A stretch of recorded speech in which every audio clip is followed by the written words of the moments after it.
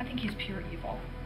I said to Alexandra, and I've said it to Katherine, if those two girls could see themselves through my eyes, half their problems would be over because their self-esteem would go so far up, because I see the good in both of those girls. Aaron and I have talked about this numerous times. We know how much you love both those girls. I do. It breaks my heart. Does me too. If we stick together, you and me, we can help them. I hope we can. Because I think there is light at the end of the tunnel. You miss Alex, don't you?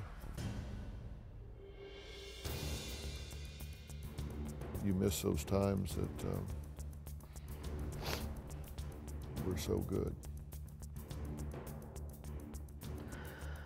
Yep. And if Tony leaves, you will step up for her in a big way. Oh, yeah. I know you miss Katherine as well. Oh, yes. Her and I have been getting along really well lately. I've been, like I said, I've been trying to spend more time with her. And Do you know what we have to remember? Life is a marathon, it's not a sprint. And even though it can be like this right now, I mean, those girls have 60, 70 years of their lives ahead of them. And this can be that big of a rough patch. You just got to believe that there's paved road, paved road ahead.